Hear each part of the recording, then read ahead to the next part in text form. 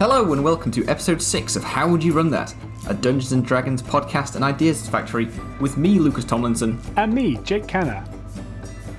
In this podcast we'll be discussing some aspect of Dungeons & Dragons. An encounter, location, trap, puzzle, NPC, PC, god, magic item, or really anything that can exist in the world of Dungeons & Dragons. Importantly, we'll then be asking each other the question, how would you run that? At the end of each episode, one of us will reveal the topic for the next week, giving us a week to prepare, research and plan how we would run said thing. This episode is on a Green Slaad. Jake, a Green Slaad. How would you run that? As is now customary, I will tell you in a minute, because first I must ask you, how are you doing? I'm very well, thank you. I'll tell you why I've been very well. Because the weather is nice, and it's such a ridiculously, stupidly small thing, but the fact that it's been sunny outside has cheered me up dramatically in the last week. Everyone's Instagram has been identical, just like big grins, smile. There's weather that's not just rain and sadness. Yeah, so it's just feeling really chipper. Looking forward to the weekend, spend some time in the sun. I caught our cat sunbathing in the bathroom.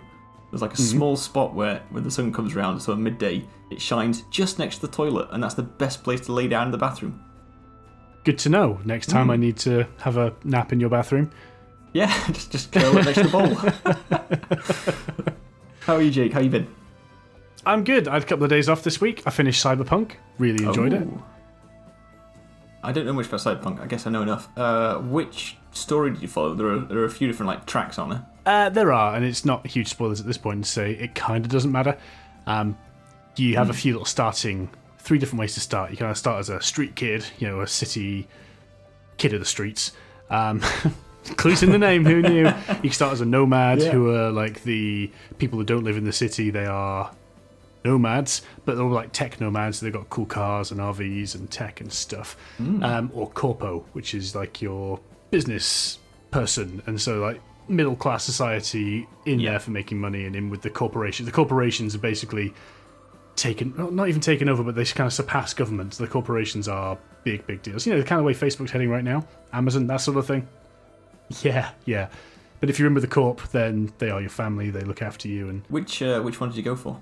I did Street Kid because I wasn't going to be no corpo trash, and I was a toss up between Nomad and Street Kid, but I went Street Kid.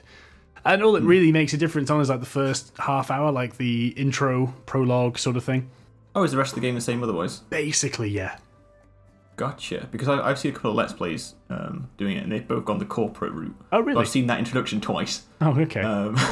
Played slightly differently, but I don't know. I've not really followed it to see where the story goes on after that. Right. Yeah. Okay, interesting. Would recommend. Not if you've got a regular base level PlayStation, although they are working on it. I did see some funny things on Reddit. Yeah, it was the PS4 version. Not good. It's a shame all around, because this game's been super hype since 2013 when they announced it, and Keanu Reeves is in there, and he's fully mocaps and voices, and he's just a wonderful human. So, yeah. Anyway, what I would say is maybe wait until they've released a couple more patches to make it stable on general systems and stuff. But yeah, it was good. It's a good romp. It was a good open world RPG, plenty of stuff to do. So much so that because you can sort of see when the final mission's coming up, I did that classic thing. I must do all the side quests to make sure I milk all the content out of this, to the point where the map must be cleared. Yeah. So we're doing a second podcast then to talk about other stuff. Yeah, a second podcast where I just talk about my gripes with open world game maps. Anyway, long story short, do play. It was good. It looks beautiful, but I'm a sucker for a cyberpunk setting anyway. That sort of futuristic tech. Love it. Nice. Right, should we crack on then? Yeah, probably should. Nice. So, a Green Slaad, Jake. How would you run that? Right. Tell me how you're going to run Kermit the Frog in 5 minutes. Hi ho, this is the Green Slaad. He says telepathically. Yeah, that's it. He speaks only Slaad. Okay, quick old rundown. So the Slaadi have been around since D&D version 1.0. They've been around since first edition. In basically the same guises. There are a few different colours. You've asked me specifically about the green, but there are red and blue flavours. Green is a cut above. Then you've got the black, which is like the death Slaadi, which is what the green wants to become if it can. And then there are a couple of Slaadi lords who are on top of that. All that really matters is they are like chaos frogs. Yep. Is kind of what it comes down to. And they have somewhat different motivations, but also their core being is we live on the plane of chaos, the elemental plane of nothing makes sense, but because they're native to that plane, they can shape it to their will and they can survive there. They also are sown across the world, and when they end up in somewhere like the material plane, they are primarily there to fuck shit up. They're there to sow some chaos, and well, that's it. That's what they do. Yeah. Giant chaotic frogs. I think you hit the first sentence, sort of hit it off. That's what they are. Yeah. But we're talking specifically about a Green Slaad, which is a magically imbued Slaad. That's right. So it has innate spell-casting abilities. It doesn't need a focus or a wand or a staff or anything. It's got some cool other little features about it. You can find it on page 277 of your monster manual. But there are plenty of online resources if you don't have access to the monster manual as well. That'll bring it out for you. For the DMs out there, the people who are using this podcast for better and for worse. It's a challenge rating 8 monster, and as such, you expect it to be a big old beefy critter, but it's not. It has AC 16, it's only natural armor, doesn't wear stuff. Average hit points 127, which isn't loads and loads and loads, but as you rightly hit on the head, its danger is more about the fact that it is a magically imbued, innate spellcasting chaotic Mother Hubbard. I would say, just on the health thing, it does have resistance to a lot of kind of damages. It does. Which makes it a bit tougher, maybe if you're thinking those hit points aren't enough. Yeah, you're right. It's got a whole bunch of resistances, and they are in particular to magic, and then it's advantage on saving throws against spells and other magical effects. It is resistant to acid, cold, fire, lightning, thunder. You'll notice in there, not bludgeoning, not piercing. Yeah. So martial characters actually have a better time if they can get up in this thing's personal space and do some damage. Your spellcasters will be frustrated at range. I mean, everyone's going to be frustrated when it regenerates 10 hit points around as well. That is the other thing. And that 10 HP is, just less than 10% of its total health on average. So quite irritating. Yeah, I think they can be dangerous if they've got some friends. Yeah. Because action economy is going to mess them up otherwise. That's right. But you say that about most things that don't have lair or legendary actions. Yeah. It also gets multi-attack as well, which you'd expect as something of this challenge rating. Oh, it's got 3 attacks. It would go at you with its bite, and it's got 2 claws, or it's got 2 staff attacks. The reason the staff attacks are of note is that this thing also is a shape changer. And so it can use an action, or just in general life, polymorph into basically whatever hell it wants, but a small or medium humanoid. Ideal for blending in a crowd. And that's, humanoid may carry a staff. They're probably not going to be wielding bigger weapons than that. When they get into Grey Slaad territory or Death Slaad territory, they start getting the ability to actually have weapons, big swords, stuff. But that's not what we're about. We're about the Green Slaad, the one who wants to become grey. Yeah, I did think it was funny they were reading up on this in the last week that for some reason Grey Slaads teach themselves how to use a sword. Yeah. Of course, why not? Stick it in, longsword now. Well, I don't know about you, but when I've survived 400 years, I take it upon myself to think what I really need to know now is bladecraft. You know what would really go well and just make me as a creature pop in my new colour? A longsword. Yeah. Stick it on. So, I've gone grey. Well, maybe I can offset that with a swing. Cold steel just goes nicely with the sort of tinge of horrible gruesomeness I am now. I'm not a Grey Slaad, I'm a gunmetal Slaad. Is it? So a Grey Slaad's like the teenagers of the Slaadi. Like you got green is sort of like they're young, they're a bit like naive and keen. Grey is like the emo teenage years, and then Death Slaad's like adult gets job in accounting. Exactly where I was going to go with that. Yeah, just cubicle office job. Classic middle age doing stuff office job cubicle. Okay, so Jake, now we've sort of gone over the regular out of the book. This is a Green Slaad. What's your take on this Green Slaad? Sure. Well, I've got a little scenario kind of planned out. Perhaps we spend a little time just looking at some of the key features of Green Slaad psychology that will then make the bits of the scenario pop. You can see how we've woven them in. So, psychology of Green Slaad. one of the places I often go to whenever I've decided to flick through the monster manual and come across an interesting critter is I go to the internet, because I'm a child of the 90s and that's what we do. One of my favourite websites for this sort of thing is it's called themonstersknow.com, and what it is like the monsters know what they're doing. This is a website that started off as a blog, I think, and it was put together with the idea that instead of trying to run monsters as bags of hit points that attack things, they were trying to pick a monster, monster of the day, monster of the week, or whatever, and looking at its stat blocks and spell lists if appropriate, and alignments and so forth, try and put a degree of personality on there. Because they're not all stupid. When you've got like a high intelligence creature, which, you know, the Green Slaad, reasonably intelligent, it's 11, it's slightly more than 10. Not as much as the Grey Slaad with its mighty 13, but it, you know, the whole point is that it's not a complete bumbling, animalistic fool. Yeah. So it's got motivations, it's got goals, it's got stuff. Versus a wolf. A wolf is like, I am an animal, I want to kill so I can eat. Yep, acts on instinct. Exactly. So I love this website. It's excellent for trying to just give you some motivation, ways to play things. So you're not just like taking all the spellcasters that you've thrown against your party and running them forward as if they're melee characters. It just puts in your mind, okay, let's actually think about what would they do. So let's think about what would a Slaad do. It's a sentient spellcaster, and its primary goal is to become a Grey Slaad. It wants to metamorphosize into it. So they are generally going to try and stay undercover, under wraps, under stealth. That's how I want to play this in my scenario. In your mind, what does this Green Slaad need to do to become a Grey Slaad? Live for 400 years. Oh, it's a time thing. Yeah. Okay. Gotcha. So basically all you have to do is exist and not get in too much trouble. Yeah. But they are driven by some degree of instinct, being of the element of chaos. They have to mess with the world and do things and cause problems, and so they're constantly with this little dichotomy of I have to be a thorn in the side of everything and just ruin stuff, and also survive long enough to become grey. Okay, gotcha.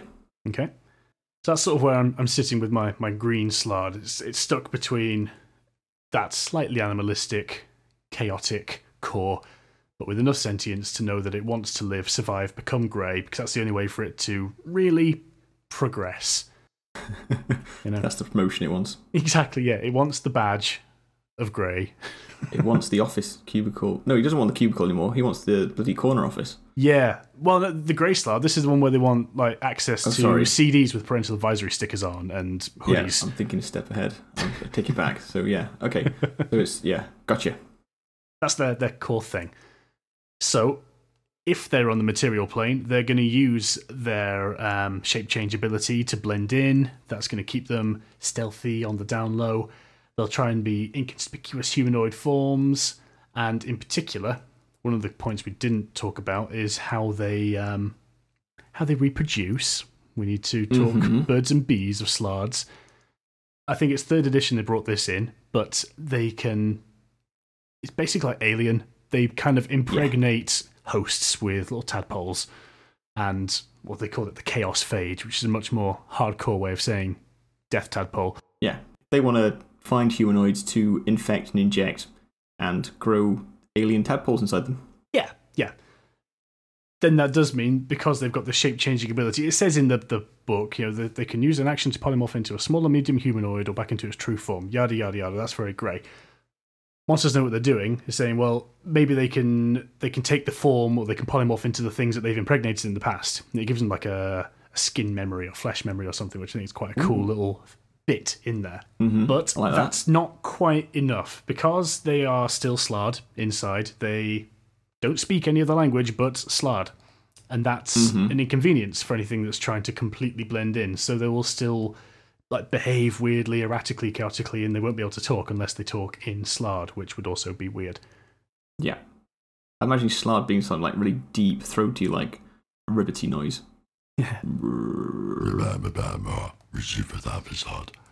That's much better already. It's the only deep voice I can do. Growly, growly, grimity frog. Okay, so with these motivations, this Slaad, he wants to get near people so he can infect them with his eggs. Yeah. But he can't understand. They can understand. They can understand any language, and they can communicate telepathically. Okay, but he doesn't want to give up the game by talking, so it's just a mute that acts weird in a regular society. Yeah, that's how I'm starting to when I'm pulling these threads in. Yes, that's what's starting to form in my mind. Okay, cool. Right. There's another key feature of Slaads that we also haven't touched on, and now is the time to do so. They have, on the elemental plane of chaos, or the chaosy plane, they have a big old stone. It's called the Spawning Stone, or at least it is in 5th edition. It has further back origins where one of the gods tried to make the chaos plane make sense by throwing a lore stone at it, but it got filled with chaos and horrible things, and it got corrupted. Anyway, that stone is like a spawning ground for the Slaadi, so they all come back and they do their business there. Yeah. The Slaadi also have a gem in their brain. Yes. And that gem allows a degree of control over. If you're able to, with sufficiently powerful magic, release that gem from the Slaadi's brain, you can control the Slaad. And I think 5th edition puts that nice little spin on, which says it's a bit of the Spawning Stone, so that they have they carry a bit of that with them. They have to have touched the Spawning Stone while they're in limbo, but they're drawn to it, so most of them in limbo have that. Yeah, limbo, that's the word I keep forgetting, yes. You can magically get the stone out of their brain, but there's also, you can do like a mechanical check to do it. It's like a DC 22 check. Ooh, I haven't seen this. Yeah, so on page 274 of the Monster Manual, there's like a green box that describes it. Hmm. You have to do a DC 20 Wisdom check. Oh, I see. This is the variant on... Okay, cool. Yeah. So if you fail that, basically you're not good enough at medicine to extract a crystal from a crazy space frog's brain, and you deal like a bucket full of damage to it each time you attempt that. 4d10 psychic damage, and also the Slaad has to be in a state where you can dig around its brain. Yeah. So, it's nice they've put that in there, but like, how often is that going to come up? Well, yeah. Not super common unless you've got them on your operating table in Faraway Butcher's Clinic or something. That's not my scenario, but that's one for another exotic time. Meat. We've gone back to exotic meats again. It's the same as the, the gelatinous cube marmalade. That's it. We're back in the roadside tavern from the number of times. Oh gosh, we've failed to extract the gem from another Green Slaad. Best make him into stew. Best make him into Caesar Salad. I'm not sorry for that. Right. So these are all little bits of things that matter in the Monster Manual and the various web guides about Green Slaad. It's got this gem in its head. It's trying to remain undercover because it kind of wants to survive long enough to become grey. It impregnates. It creates other Slaadi by alien style, dropping tadpole babies into unsuspecting humanoids, or I suppose anything, but humanoids is specifically called out. And they are innately bound to limbo, as you said. Yes, quite right. The plane of chaos, the plane of limbo, and as such, they are chaotic critters. Cool. So with that, we can sort of wrap up the episode, and everyone can go out there and play a lovely Green Slaad. They can. And if they don't want to think for themselves, I have a little scenario that I think we'll have a little bit of fun bantering back and forth with. That's what I'm here for. That's what I want. Excellent. So, here's my little setup. Your party arrives in town. Doesn't matter. And they're talking to someone in the bar. Again, doesn't matter. The specifics of how this conversation comes about, entirely organic. Do as you will. Sure. Critically, the thing is, little Taffeta went missing a month ago. She's back now, but she's come over all shy and she won't speak to anyone. She's also behaving like a little devil. Ah, okay. So someone in town, and this is a child. This is a child. So little Taffeta in my setting is going to be a little dwarf girl. She's not an orphan, nothing sad. She's just in this town. It's not going to be a massive, massive city, so everyone knows each other. And it's like, oh yeah, she went missing, but she came back, and maybe she was scared or scarred or whatever. Yeah. Now, what's actually happened is she's been lured away by a Green Slaad out of town. She's been aliened and is super dead somewhere in the woods. The Slaad is now being a shape-changed version of this little dwarf girl. Okay? Okay, cool. Now, the reason that they have done this is because this Slaad is 395 years old. Just 5 years from retirement. Yeah. Okay? But at some point in the past, a well-known and great mage was able to magically succeed at the gem lifting check, and has had control of this Slaad for the last 100 years. Now, this old mage has recently died. So newly free. And the whole town knows about it because, kind of newly free, but it wants its gem back. So this mage will have lived in a tower next to the town, and everyone knows the mage, and it's a shame that the mage has died. On good terms with the mage? In general, they would have been... good terms. They would have helped the crops. They would have protected them from bandit raids, or just generally have been about, made magical minor artifacts. Well liked and kept to himself. Yeah, magical Viagra man. Supplied the town with all sorts of odds and ends that they needed. Wonderful. Okay, anyway, he dead. Doesn't matter. Yep. Just old age, nothing untoward. So our Slaad has regained their own control, but they want the gem back.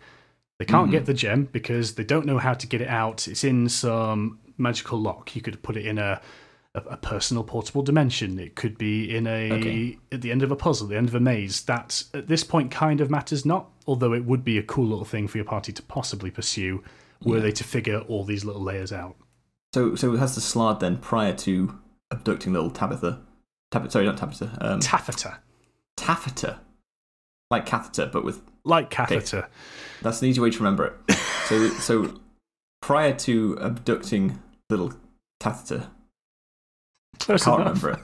I just want to say catheter now. Little catheter. Cath, but anyway. He's gone to the mage's tower and had a look for his gem, couldn't find it, or found it but couldn't access it. Yeah. And then now he's on plan B to try and get it. Yeah.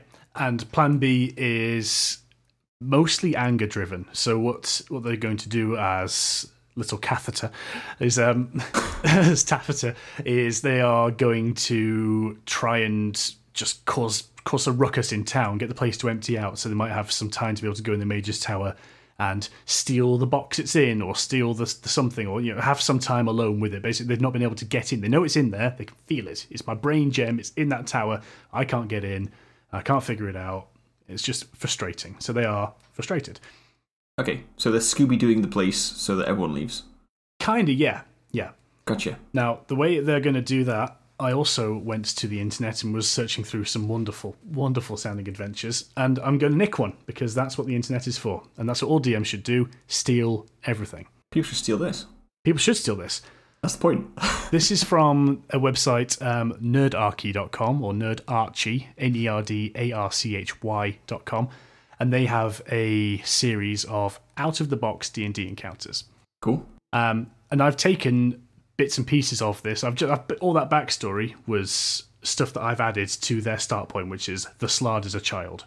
Cool, fine, doesn't matter why. What I am going to take from this is that if your players don't investigate any of the little hooks that are there so far, like the child went missing, do we go and talk to their parents? Do we go and interrogate the child and maybe figure out it's a Slaad or something? Option 3 is, like we talked about in the Roadside Tavern, option 3 is the I'm kicking you down the stairs approach. This is this event is happening and it's going to reveal itself, and you kind of either have to get involved or have to run away. You have to sort of react. Yeah.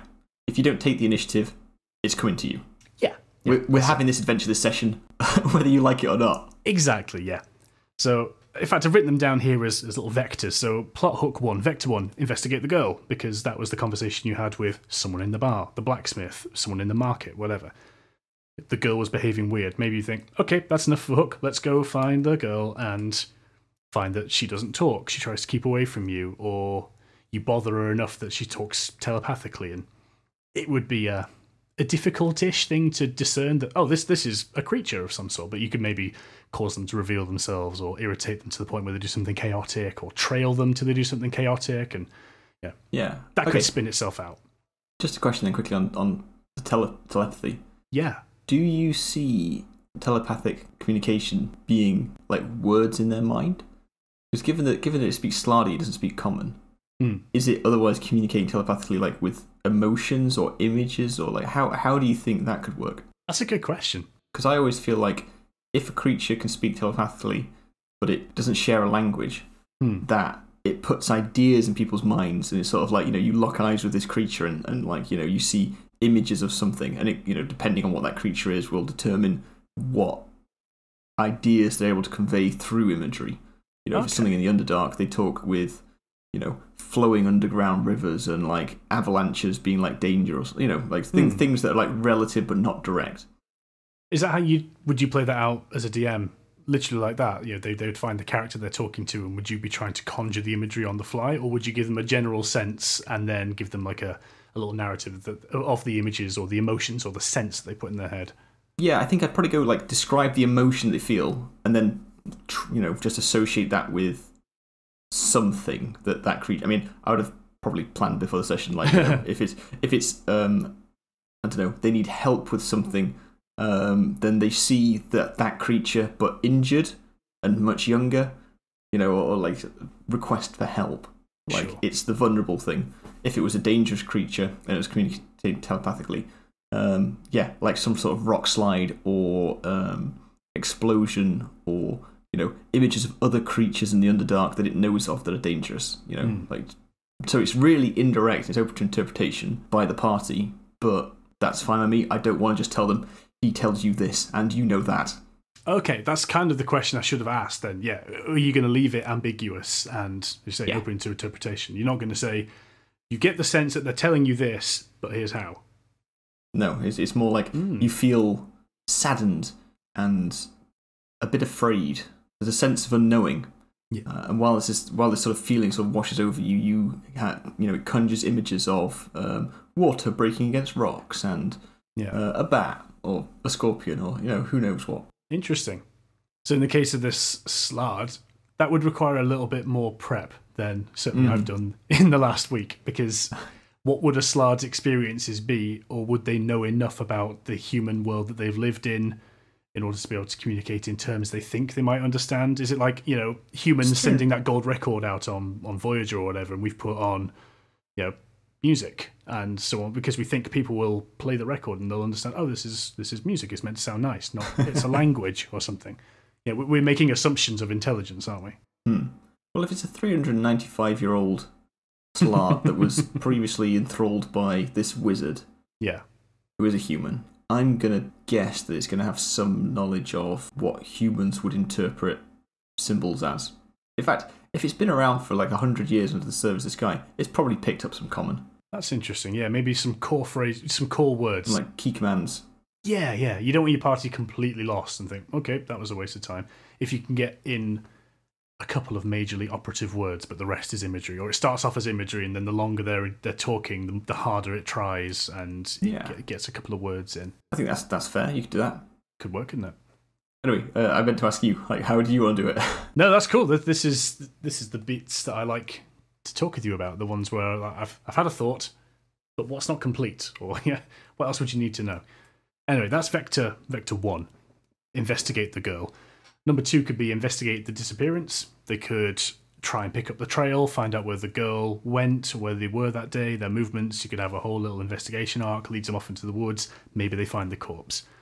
That would be quite convenient. It'll be a month old, but they could medicine check it, see there's something growing in there. It could burst out. It could be a little slardy tadpole. They have a reasonably short gestation period, and they're not terribly dangerous when they're in tadpole form. Challenge rating 1/8. Yeah. So that could offer a pretty hefty clue to the nature of what's happened to the actual girl, and that would get them in and say, you are a Slaad. And it goes, alas, I have been undone, and become actual Slaad and start doing stuff. Mm-hmm. Vector 3, which is my kicking them down the stairs one, I've called Marketplace Chaos. I love it. And that's where I've taken some pretty liberal inspiration from this Nerdarchy website and their plan. What they said is, give your Slaad a bag of beans, which is a wonderful little magic item which comes with a random effect table. So anyone that wants to have a look at this, it's on page 153, or the end of 153, well, end of 152 to 153 in your Dungeon Master's Guide. And bag of beans, wondrous item, rare. I'm going to give my creature 7 beans. It says give them 3d4. They're having 7 because I don't want there to be too many things out of my control. This is kind of going to be almost run initiative style when it starts happening. So they'll get the first one for free, as it were, and then it will be a case of initiativo. So things that you could get in this bag, you could sprout a tree ant. That's annoying. That's a big deal. That's a big old deal. A statue could turn up. A campfire with blue flames turns up. You could get a regular tree. A pyramid might turn up. I think there are other animals as well. Okay. So it's doing this again to scare the local population. Yes. But at this point, because it's so frustrated, it kind of doesn't mind what happens. So I want to clear this town out. I'm no longer worried about their death being a consequence in particular. So it's what it's going to do. It's gone. It's gone to the marketplace. The marketplace is crowded because it is a town where this sort of thing happens. So we're going to have a good number of people in there, 100-ish. Let's just consider that it's full. It's a busy marketplace. It's like Christmas market level of busy. Yep. So much so that you could consider it difficult terrain. You can't just bolt on through. You've got to shove people out the way and wriggle on through. I was going to ask, how do you plan on running 100 NPCs in such a space? Not at all. I'm just going to plan on running them as a pang of the conscience for the party. Bit of collateral damage perspective. Because all of a sudden you've got an encounter. You're fighting this creature. You're fighting the Slaad. Or you're fighting the Slaad that looks like a child. Mm-hmm. Let's just nuke it with fireball.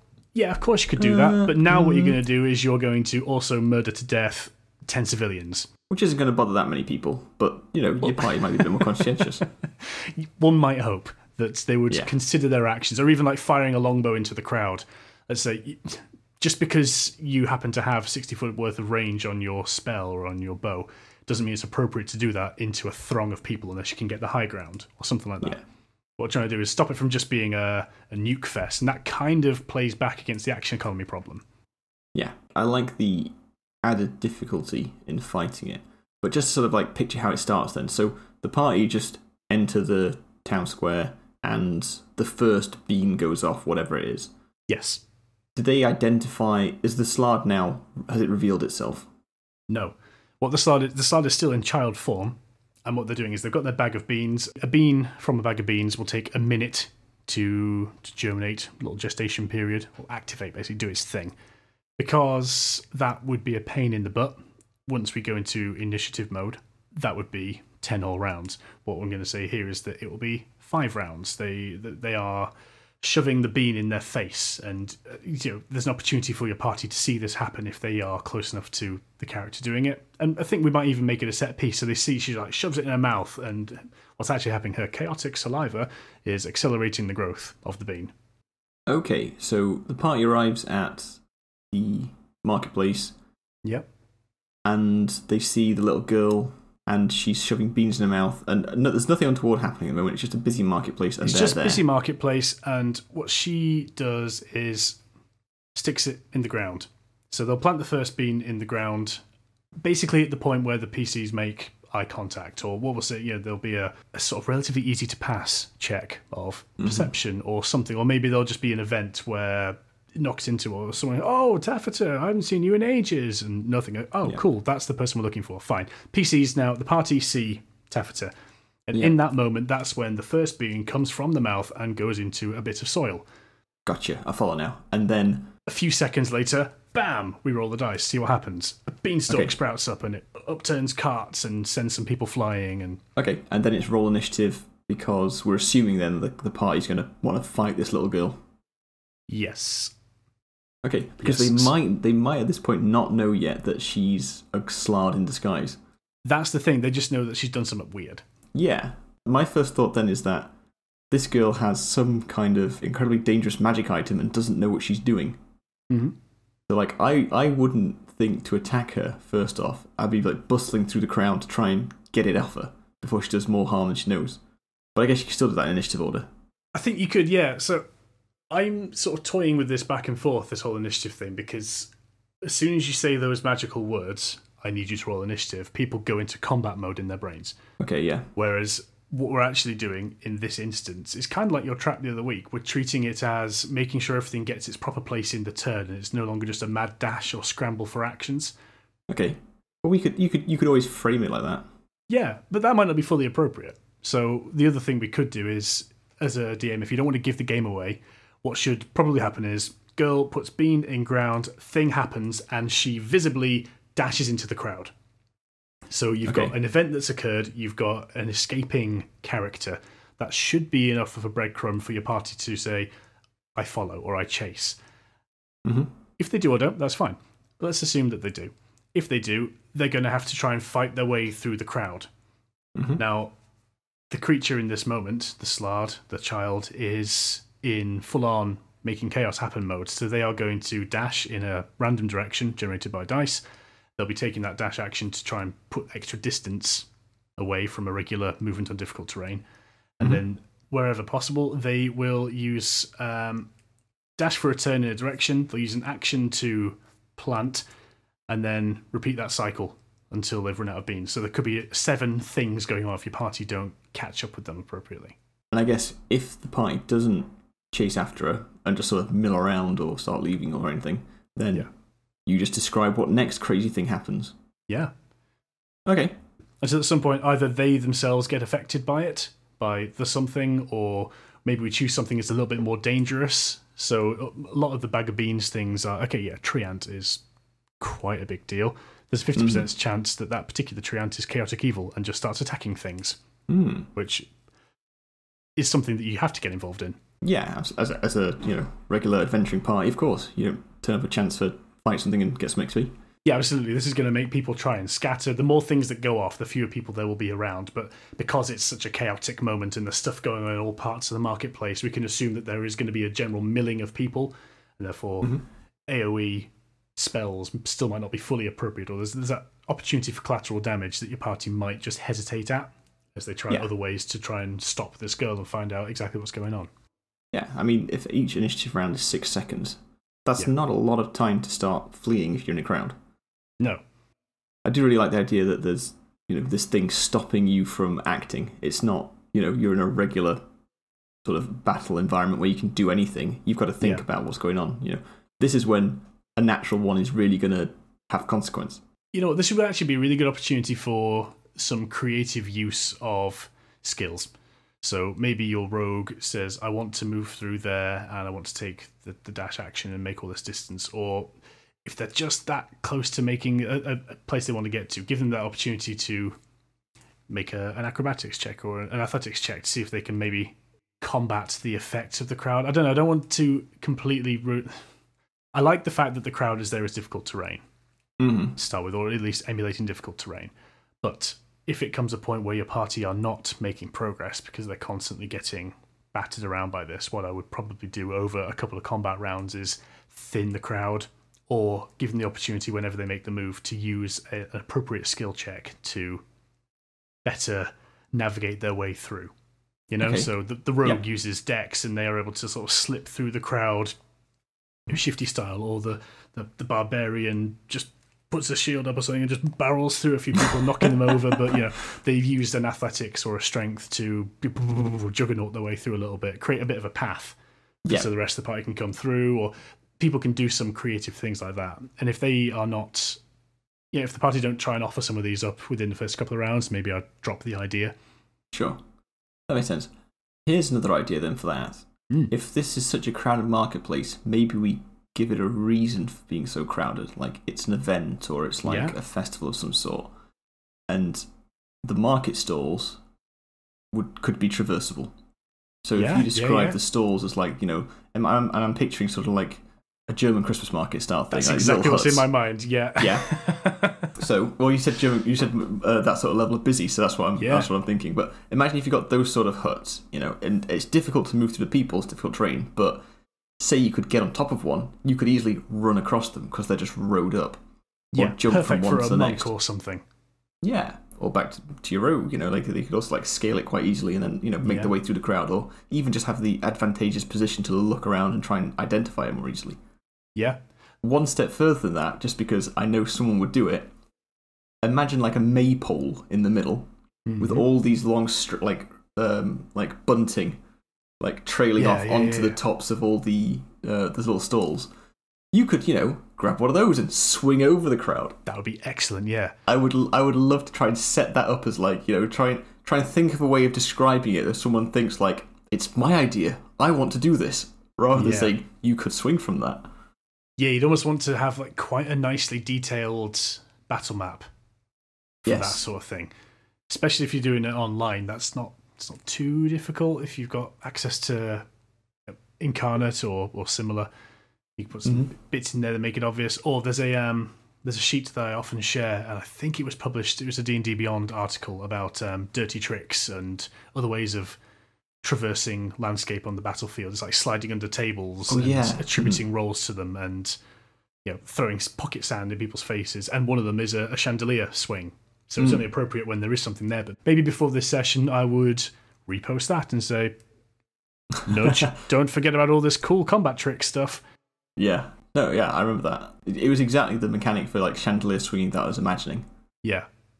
And it's fine. If someone has the idea, it's easy enough to do. You work out how far it might swing. You stick a check on there to make sure they don't lose their grip or something, and you go away. But someone, I'm sure it was D&D Beyond, someone that there has thought about it and balanced it to some degree. So there is a, you can fail at it, and here's what happens, and here's how much it hurts, sort of thing. Well, why don't we just say that these sort of maypole type things are sort of dotted around? There's like a group of them. There's not one in the middle. Because I was just thinking, like, how long is this bunting going to be? You're just going to swing for a second and drag on the floor. But if there's a few of them and they're just decorative, then you could swing from them. It's maybe a DC 10 dex check just to make sure that you do it right. Because like what I would hate is if someone tried it and just like fell instantly, like if it's too difficult. I think I'd only put a complete failure, like you lose your grip or you slip and fall. I'd stick that on a 1. Anything below 10, sure, I would probably... In fact, this is probably a good little exercise in arbitrarily setting DCs for things.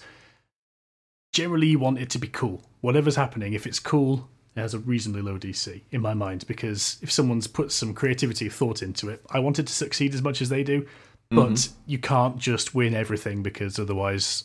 That's no fun. Exactly, it tells the wrong story if you want to succeed. You want them to feel like they've done it, because it was cool, but it wasn't just like anyone could do this. They've done it.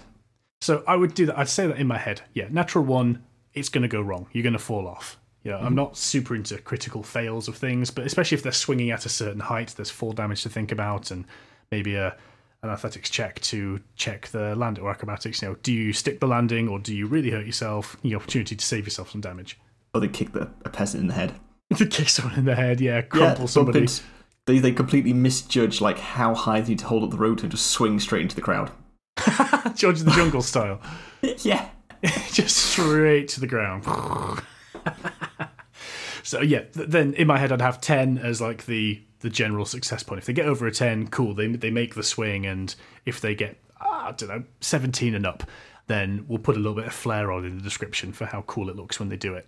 You can even say that they, the momentum from the swing carries them so effortlessly that they get 5 feet of movement once they're on the next row of German Christmas market huts. That's it. And then that's actually a good point. Yeah, if they super succeed. So if they get 10 to 17, they make it to the other side, and it costs them a skill check, which is probably a bit of action, or you could say it takes up your whole movement to do this thing, because maybe it's a bit further. Maybe they've got 40 foot's worth of swing. They get a little bit extra out of it, but that's it. You've got nothing else. If it's below a 10, maybe they swing out and it's not quite enough. There needs to be some sort of non-damaging penalty to that. Well, that's what I was thinking. So if they're swinging, they need to end up somewhere. Whereas if they don't get all the way or don't like stick the landing, they just swing back. And eventually they're going to I don't know, you couldn't have them just like spending turns swinging back and forth. So no. I'd probably play it out as they swing, they don't make the landing they want, and so, they sort of come to a stop at the bottom of the pole instead. Okay. So they're back on the floor, back in the crowd. Okay, yeah, fair dues. I was thinking about it a slightly different way, would be and they're both completely valid. I think the other one would be let them swing across, but they have to make a check on landing, because they haven't quite got the momentum to carry them on there, and so they're still holding on to the rope, but their feet have touched down, and it's your classics. It's an athletics or acrobatics to can you not fall off the edge? Yep, that's much better. So they definitely make it either way, but they have to check to do it. And if they fail, they're prone, which is, going to cost a movement next turn. Yeah, exactly. So there's a bit of a minor penalty in there, but they've still succeeded at the cool thing. I like that a lot. Okay, so we've sort of set the scene a little bit then with what's going on or how it looks at least. But what are we saying? I mean, you could even have this as flavour when the party first arrive in town. There's sort of like a bustle going on. Everyone's in good spirits. The only thing that's maybe a bit rubbish recently is the fact that this kid disappeared, but even they turned up again. Huzzah! That's good. Yeah, I like the idea of it being a festival. As you say, it's a good reason for the place to be crowded. It's a good reason to put some Christmas music on in the background. It's a good reason for the party to go into the market if they don't want to follow the story. Yes, yeah, it's a good little deviation, that. What could we have the festival being? Is it a wintry one? Is it just fantasy German Christmas? That is certainly one option. I think my core thoughts are Christmassy, wintry festival, harvesty festival, or midsummery festival. Okay, so it doesn't really matter. You can have it in any party. You just choose whichever season you're in. That's the thing they're doing. It's not really very specific. There's no real traditions except huts and bunting. Yeah. So what I'm going to do is, for the purposes of this description, we're going to say it's a springtime, and it's a celebration that the winter is over, because this is a harsh winter in this part of the world, and when it's over, everyone's very happy. Mostly because you said maypole, but also because it's making me think Charter Day back in our hometown. Is there going to be a duck race? Yeah, there'll be a duck race. Rubber ducks in the river. Oh, nice. But also because it's past Christmas time, and it largely, as you say, it doesn't really matter. Choose a festival of your choice. I'm going to choose springtime, May Day, Maypole eventy thing. So I've gone for the spring festival, and that's my setting reason, is because this is maybe a slightly northern-ish town, or there's a reason that the winters are harsh here. It's up in the mountains or something. So the fact that they've made it through another winter and almost everyone's alive, top banana, let's have a party. Yeah. Said the wizard. Yeah, said the wizard who just died. But we get out the last of the salted meats that were meant to bring us through the winter, and they're all on little hog roasty, barbecuey spits turning away, and so it's... There's your natural one swinging on a maple. You land in the barbecue pit. You go into the hog. You go prone, and an apple lands in your mouth. Okay, cool. So we've sort of set the scene a bit then, and sort of fleshed it out, and we can got a way of sort of rolling it out into different times of year if necessary. Yes. The Slaad is going about. They're planting their beans while disguised as a little girl. Yep. At what point is the Slaad revealing themselves? Because I still don't feel like... I mean, maybe I'm just like... Because I've taken it wrong to start with. Like, I don't feel like this is combat. I feel like in this scenario, we need to get this dangerous magic item away from this girl that doesn't know what she's doing because she's out of sorts, Well, I think we have a way around that. So, the Slaad has its plan. It's done a really good job surviving 395 years, although the last 100 were due to a degree of servitude under the dearly departed mage. It wants to live, and Slaads are not happy when they're cornered. In general, they want to flee where possible, but they will fight if cornered. So let's say that our party have somehow dealt with the market, and they've tracked down the little dwarven girl, and they've kind of got her cornered or spotted or something. The Slaad on their turn at that point will start acting offensively. And also because they're chaotic and don't really give a damn about the populace, they've got no problem hurling fireballs around there, and that's in their spell list, or casting fear and having apply to a bunch of places. They've also got their hurl flame attack. That's got an opportunity to miss, but what I would say, because this place is so crowded, even if they try and attack one of your party with it and it misses, it's going to set someone else on fire. Like, it's all very chaotic, and they're just chucking spells off. What they want to do is distract you, cast invisibility, and run away. But if you've got them cornered, they're going to start chucking the big guns out. So, just thinking about the spells it has at its disposal and the fact it's trying to cause a distraction. I mean, fireball's just going to mess so many people up. That's massive in a crowded area. Yes. Which is going to cause people, make them flee. But equally, just casting fear on those simple-minded, village plebs. Yeah. People are going to start running. If there's that many people, they think, how could we do the stampede? Because if the party, maybe say the party's identified and cornered to some extent, but there's still people between them and the Slaad, or whatever reason the Slaad has cast fear earlier and tried to set people away. How are we running the stampede effect of the people like just barreling past them. We could run it in the same way that you have swimming mechanics. Okay. Couldn't we? Okay. If you really wanted to go out the book and you're thinking, oh no, is there a stampede? Good question. What's it like? You're battling against a torrent or a constant force in one direction. So, pretty sure the Dungeon Master's Guide has mechanics for that. Why, have you got something in mind? No, I just thought of it off the cuff. Yeah. But when you say swimming mechanics, it just makes you think of the Battle of the Bastards in Game of Thrones, where at the end, when they're getting like sort of kettled in, and Jon Snow's being like crushed by all his allies. But you're thinking more of the mechanic of traversing through them, where I'm thinking of like holding your breath. Yeah. So when you're saying stampede, are you thinking that the party being smothered or like crushed by people? We're talking like Mufasa level stampede here. Well, yeah. So I mean, that makes it sound so grand, but it's basically like if we've said there are about 100 people here, if you've got in a small space between these little huts, like selling the bits of meat and whatever.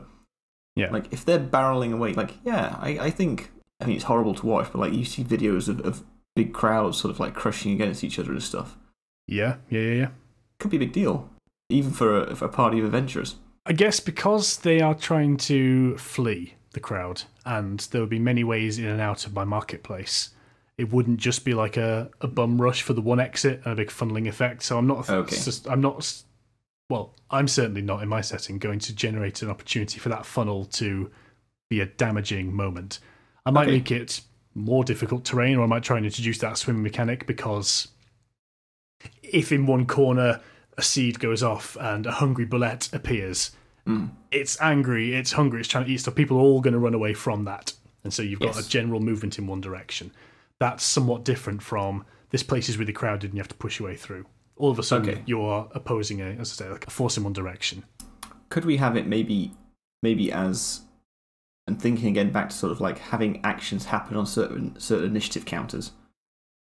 Could we have like an initiative X event where you have to make a strength or dexterity check or be knocked prone as someone sort of bustles past you? And then it's not like a big wave of people, but it's like these scattered people sort of dashing around, and one just bumps into you and knocks you off your feet. Yeah, okay. So you've got like a lair action, as it were, for the marketplace, and That's depending on the number of people in your party, let's say there are 6 people, you roll a d6, and whoever it is in your initiative order, you number them all in your DM's head, 1 to 6, and whoever it is gets bustled that turn. And if it goes badly, they get to make a save, and if they fail, they get knocked prone. Yeah, I like that. Yeah.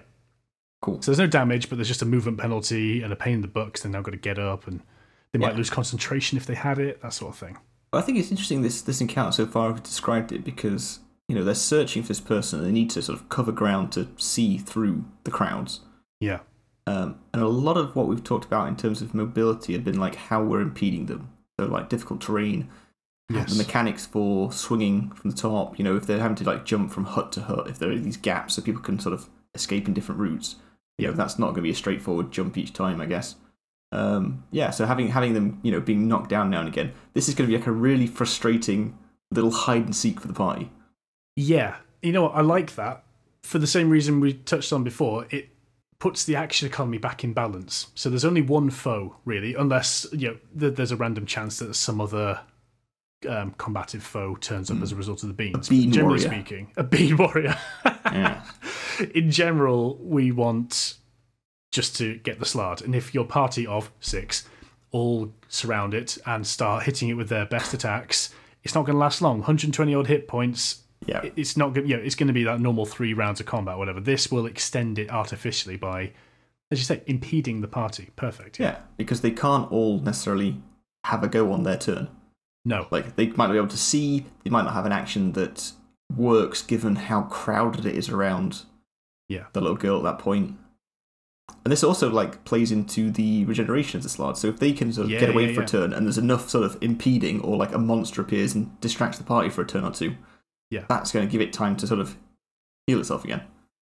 So what I would think with this then, often in a combat, you get to that point where it's gone on too long. And that's usually because every turn is... Same. Okay, I'm going to move, and then I'm going to look down my spell list, because I should definitely have looked at this before, but I didn't. And I'm going to choose that spell. And what does that spell do? Tell me that again. Oh, it does this. Cool. Roll damage. Is there a save on that? Yeah, okay, let's see. Do they save? Oh, yes, they do. Or no, they don't. Let's narrate the bit that happens and move on to the next person's turn. Most of this is going to be admin of people trying to get in range to do the thing they want to do. So I think the turns will go a little quicker. And you're right, it will be frustrating. So I think I might try and introduce another little way to at least put a mechanic in place for frustrating people. So we already said before, our spellcasters are going to be irritated because this thing is resistant to most elements. Even if they could get a spell off that targeted a single foe and they're in a crowded place, there's a risk. We might make, there's a risk. So we'll make, they'd be rolling to hit them anyway. There might be a disadvantage, or maybe we'd say the Slaad constantly has half cover, 3/4 cover or something because of all the people in the way. Makes sense. Unless you're able to get some high ground. We could also, in a pinch, put perception checks in the way. So I want to do this spell, and I haven't seen them in a turn or two, but I know they went that way. You think, okay, well, unless it's like magic missile or something, it's definitely going to find its mark. You need to make sure you can see the target before I'm going to let you roll for it.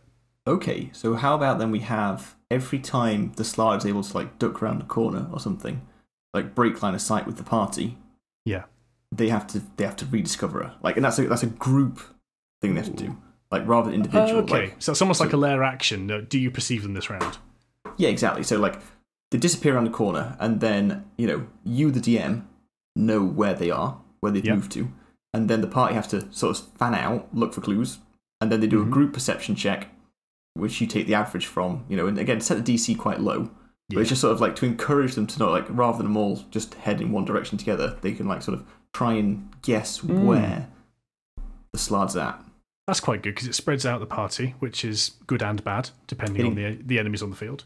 It encourages them to maybe get to a high location for advantage, to try and, some of the other movement options we've talked about. So let's put some higher buildings at like the outskirts of the market square. So there's like, I'm thinking Retford again, but look, there's the town hall, and you could maybe get on top of some of the huts or the markety stally things, but that only gets you 7-8 feet in the air. Not a massive vantage point, but if you wanted to spend a turn climbing the town hall or spend a turn climbing a very large pole for a vantage point, then yes, you can do that, and we'll remove all the cover bonuses. So if you put your ranger in the clock tower, they're just like sniper's paradise, aren't they? Well, it's even more difficult then for the Slaad to break line of sight because unless they're behind a building, or behind a hut, it's like, well, they can't go left or right here because I would see them, so they must be there. Exactly, yeah, that's quite cool. And other thing I think I would definitely do, now we've discussed it to this point, when I said they were the dwarf girl, they will be distinctive. So maybe this is a reasonably beige-looking town, but this dwarf child is like she's her beard's coming through, and she's very blonde, but she has like Helga-style pigtails, so she's almost like she belongs in the Swiss Alps, and here she is in Northern England mining town, That's so much better than what I thought. When you said it's like a beige town, I just imagined the girl in the red jacket from Schindler's List. Oh, okay. I mean, anything would do, but just something that makes it. Oh, we've definitely found the one, not one of her many siblings, or this could be anyone. I think it's when you see her, you see her. It's the right. They grab her and turn her around, and it's like it's not even a dwarf. It's it's a goblin with like a massive nose. Oh, beg your pardon, miss. Miss? I was hanging my coat on that hay bale. What's wrong with you? Okay, so we've sort of thought about now how this session is going to go and what's like sort of the main focal point of the adventure in the market square. Yeah. What happens then? So, well, I guess we do it a couple of ways. So either the Slaad gets cornered at some point by the party, or surrounded, or like restricted its movement in some way. And at that point, it's casting magic or revealing itself as evil. Yes. I think as soon as it casts magic, it's going to fall out of... Oh, it's polymorph, isn't it? It's shape-shifting, so it could stay in character if it wanted to. But it might not want to. If it wants to use its bite attack, for example, it's got to drop form. So let's say combat-wise, it's become Big Green Kermit the Frog of Doom. Yeah. So to avoid then getting into a scenario where they've cornered the girl and they still think for whatever reason she's just a little girl that's acting out. Yeah. Do we just have the big reveal like, oh, actually, I'm a Slaad? I think that's an easy way through. Yes, we should definitely do that. Okay. It's just as soon as it goes into combat mode, we reveal Yeah, Death Kermit. Cool. And then, yeah, big reveal. Not actually the girl. And then you can do the regular combat. Is it still trying to escape at this point, or is it fighting to the death? It wants to escape. Okay. In general, so it will be going for some of the but it will also, when it gets towards the edges of the map or something, maybe it also has to fight against the crowd and it's not easy to escape. So I'm not going to make it so it just casts invisibility and does one and you can't see it, because what I want the party to do is feel a degree of success. Yeah, that's not rewarding.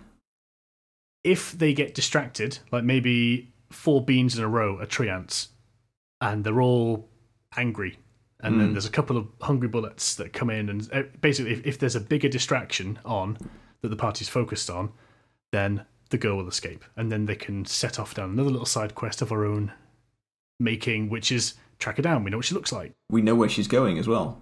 The Wizard's Tower. Well, we know that, but the party don't necessarily know that. Ah, yeah. How do we make that clear? You could have any number of NPCs say they saw the frog creature leave town in that direction, and that headed towards the Wizard's Tower. It could also go back to its lair, where it killed the girl. So that funnels you back down the route of discover the child, discover the baby Slaads. That's then also someone could maybe do some reading and figure out what this animal is. And so, do I recognise it? Oh yeah, it's a Slaad. And then outside a session, we'd probably have a little conversation about what they do and don't know about it. Yeah, that works really well. So yeah, and then regardless where the party goes, they will find the Slaad there. Yeah.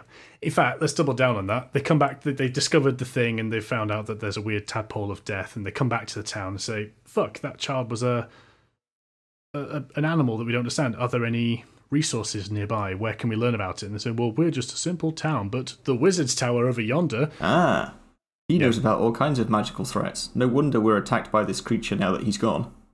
Yeah, he's super dead. That's a real shame, but you can go read his books. I'm sure he won't mind. Yeah.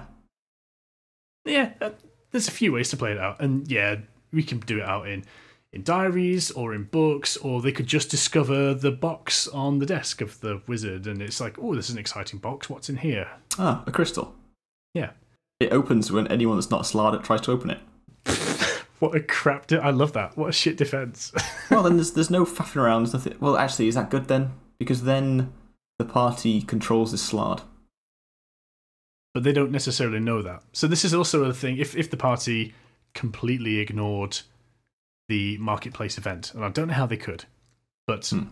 Or maybe if I've over-described the town, so there's a Wizard's Tower over yonder, and they somehow go there first, that there's not an easy way to bring them back into town. They could also discover this same box, and if they get open this same box, pocket dimension, way of hiding something magically, then they are rewarded with this odd red gem.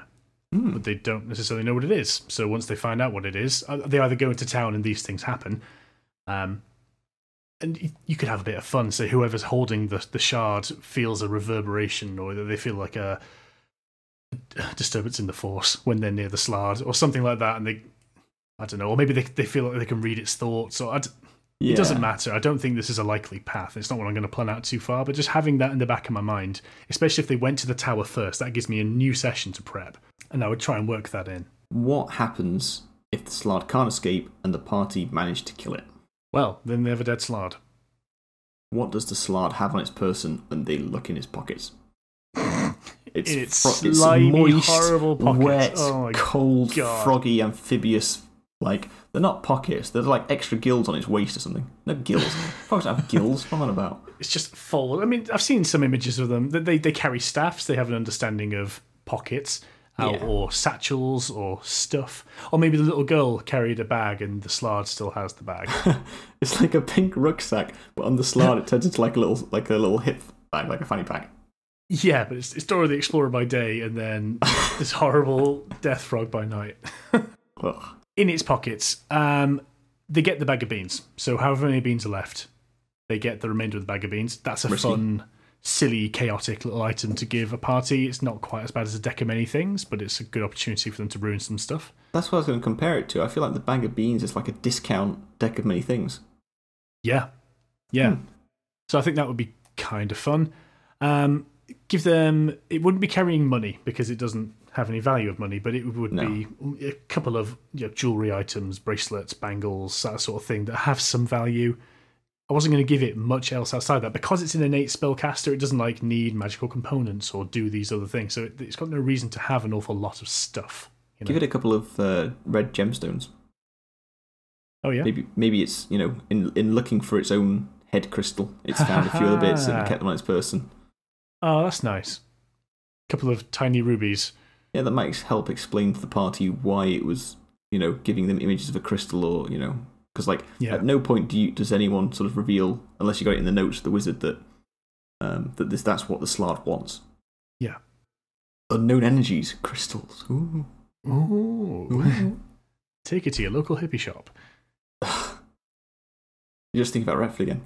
Yep. We've gone to Mystique, and we've got a replica Slaad crystal from... A replica Slaad crystal. Oh. Not even a real Slaad crystal. Oh. I'm just thinking now, like, how, like, a discount, like a knockoff magic item seller has got, like, not actual magic items, but fake things of actually interesting things. Oh, so not even things that people think do stuff, but actual knockoffs of things that do stuff. Yeah, so like he has some crystals and he's selling them as Slaad mind control crystals. The Slaad, we don't know where they are, you know, but if you find it, you can control it. And actually, it's just a regular glass rock. That's proper snake oil stuff, isn't it? Mr. Snake Oil has got a stand at the festival. And there's a litany of red gems across it. That's where they first see the girl. Yeah. And Mr. Snake Oil was basically, he's in town.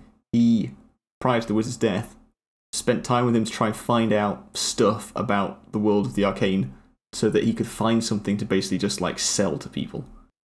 Your springtime festival's coming up soon. What can I sell to these poor mooks? I've got these blank spell scrolls. just add spells. But yeah. Ooh.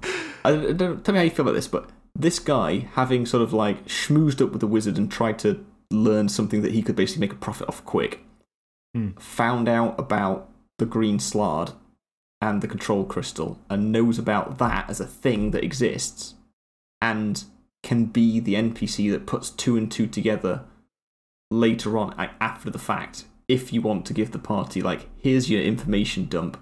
You know, this NPC, when you come back to town, like, sort of approaches you and, like, confesses what he's done and that he's a bad guy, maybe.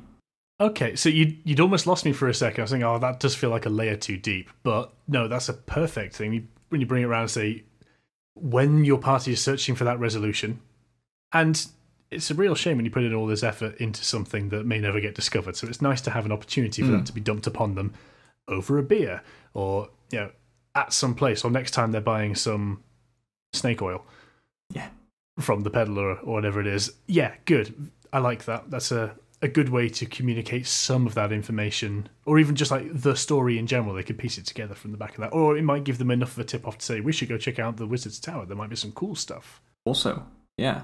Cool. Right, anything else you want to touch upon running a Green Slaad? I don't think so. I think that's all I wanted to get across. We've got the core, where it comes from, what it's about. We sort of meandered around that a little bit. We got all the core points that we needed to set up this scenario. And I like how we've developed it. It's a shame that we don't get to run it with our groups. Yes. Which they've complained about, but yeah. Cool. Well, I'm satisfied. I have. Well, I'm glad you're satisfied. Yeah, I feel we've built something quite nice there. Yeah.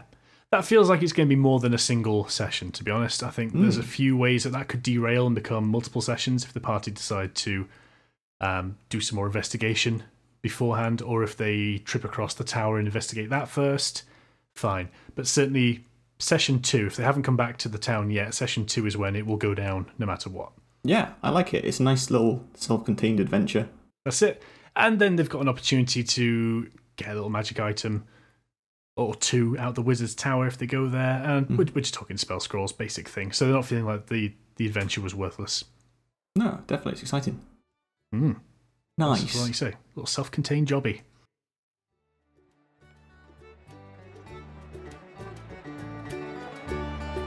The party are making their way through the Springfest crowds in the Toonsburg Market Square when they spot a distinctive dwarven girl causing a ruckus over at some tat seller's stall.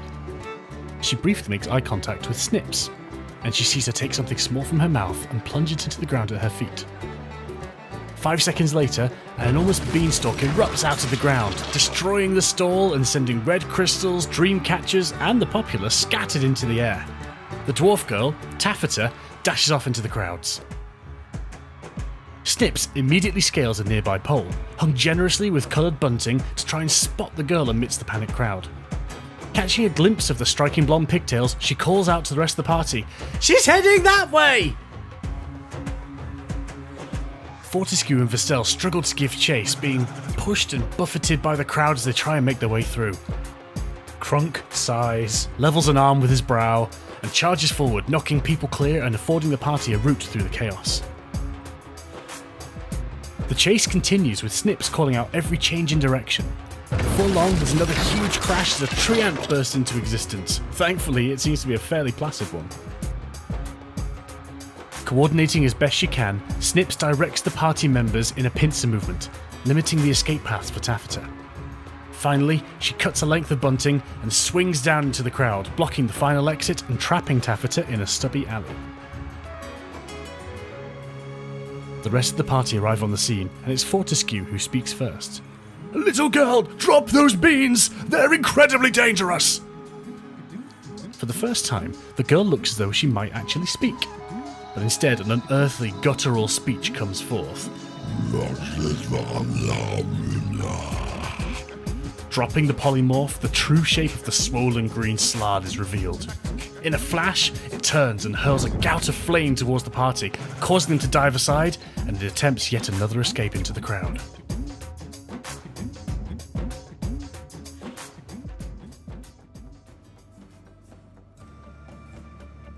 Okay, importantly then, need to know Mm-hmm. what's on the cards for next week. Okay, I rolled a couple of dice. Because what we haven't done yet, I don't think we've properly delved into an item. So, I went flicking through some tables, rolled a couple of dice, and for next week, I would like you to tell me, Lucas, portable hole. How would you run that? Okay.